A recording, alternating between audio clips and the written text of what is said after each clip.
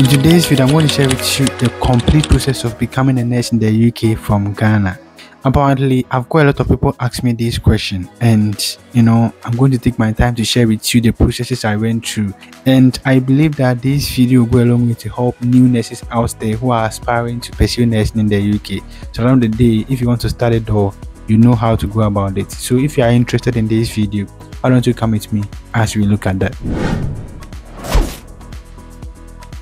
Alright, welcome back. If today is your first time seeing my channel, my name is Mine, and you can simply call me Kobe. And if you have not subscribed to this channel, please hit the subscribe button right under this video and then become part of the family.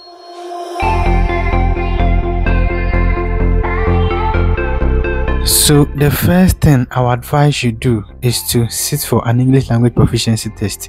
Now this can be IELTS or OET, because for you to become a registered nurse in the UK, you have to register with the UK NMC. Now, the UK NMC is the regulatory body for nurses, midwives, and the nursing associates in England, okay? And they would want to know if you can communicate effectively in English. And to do that, you have to sit for one of these exams, IELTS or OET. So basically, for the IELTS, you need to attain at least band 7 in the listening test, reading test, and then the speaking test, and at least 6.5 in the writing test. And for the OET, you need to attain at least a grade of B in the listening test, reading test, speaking test, and at least a grade of C in the writing test. Okay, so these are the scores you need to get to be able to register with the UK NMC. After passing my IELTS, what was the next step? Now I had to do my Ministry of Health clearance process.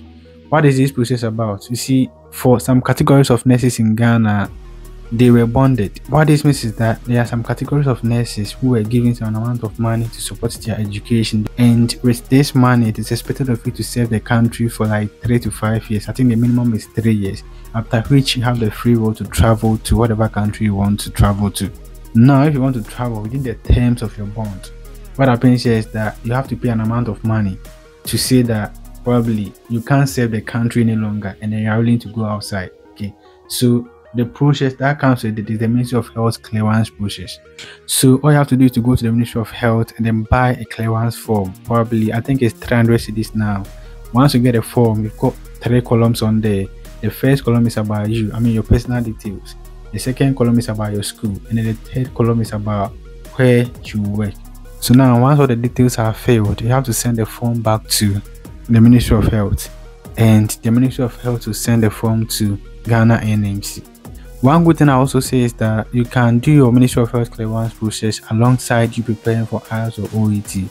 Probably this way it will be very faster for you to start your UK NMC registration, okay? So fast forward, what happened is that after my IELTS and my Ministry of Health clearance process, I had to start with my UK NMC registration. I'm not going to dive much into this process because I've made a complete video about it. If you want it, I'll leave the link in the description box. Watch that video and then you get every bit of what you need to know about the UK NMC registration, including the requirements, the amount you have to pay for this, and everything. So once you start with the UK NMC registration, what happens here is that the UK NMC will reach back to Ghana NMC to find out if you are indeed a nurse. And that is why I said that I should be a registered nurse. You should have your name in the books of the Ghana NMC.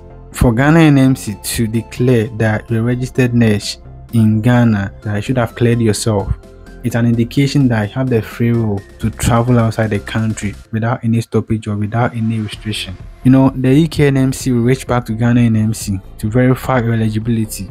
For them to go through that process, you have to pay an amount of £140. And also don't forget that apparently during those times I have to pay an amount of money to the Ghana NMC for them to verify me as well. So whichever way, you are paying to UK NMC and you'll be paying to Ghana NMC. I don't know how much they are charging now. Now once Ghana NMC declares your eligibility to the UK NMC, then they will authorize you to sit for a test known as the test of competencies. Now this test of competence comes in 2 forms. You've got the CBT and then the OSCE. Now the CBT is written in your home country, so probably if you're a Ghanaian, you write a CBT in Ghana, and if you are from any other country, you write a CBT in your home country, provided you've got a center in there. And then the OSCE is written once you are in the UK. Okay, so basically a decision letter will be sent to your email by the UK NMC. And what this means is that they are just giving you the permission to sit for the CBT. And once you receive that letter, it's also an indication that you can sit for the OSCE.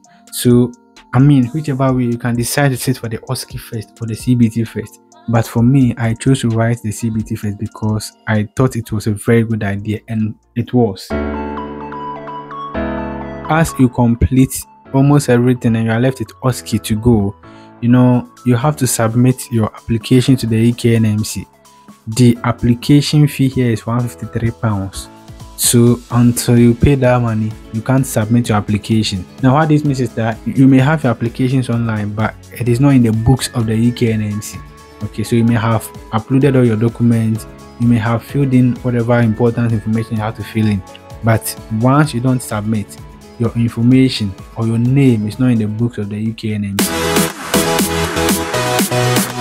So once you go through your UK NMC registration process, and then you are left with OSCE to write, then you can start applying for UK nursing jobs.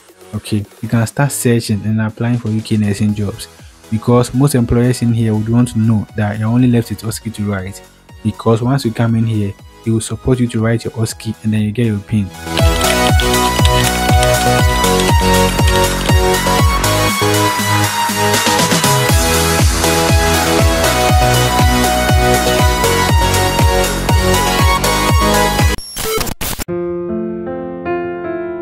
One thing I forgot to say is that once you start your UK NMC registration, probably a portal will be created for you. On the portal, you get to know all the processes you have to go through, and once each process is completed, you see a green tick. You'll be able to distinguish between those processes that have been done and those that are yet to be done. One thing I also want to add is that the NMC application process lasts for 2 years, and it starts from the very first day you created an NMC online account leading to your NMC portal. If let's say you created an account today and you haven't gotten all your documents ready, you haven't written your IELTS, you haven't done any other thing that is relevant to the NMC registration, what you have to bear in mind is that the 2 years start counting from today. Okay, so I usually advise that make sure at least you have written an English proficiency test, either the OET or the IELTS, and have passed, because there have been instances where people have started with their UK NMC registration and are struggling to pass IELTS or OET, and are even struggling to pass the CBT. Now in this case, the 2 years will elapse and they've not completed your NMC registration, and what this means is that the application will close and you have to start all over again. So now, because of the COVID and then the red list issues and a whole lot of that, it's becoming difficult in terms of job search and then job applications. But all in all, just keep up. Okay, so this is just a bit of how the whole process is like. Okay, this is just a summary version. I'm not sure I've said everything, but if you think there's something important I've not said and you want others to know, leave that in the comment section. Thank you very much and hope to see you in my next video. Bye.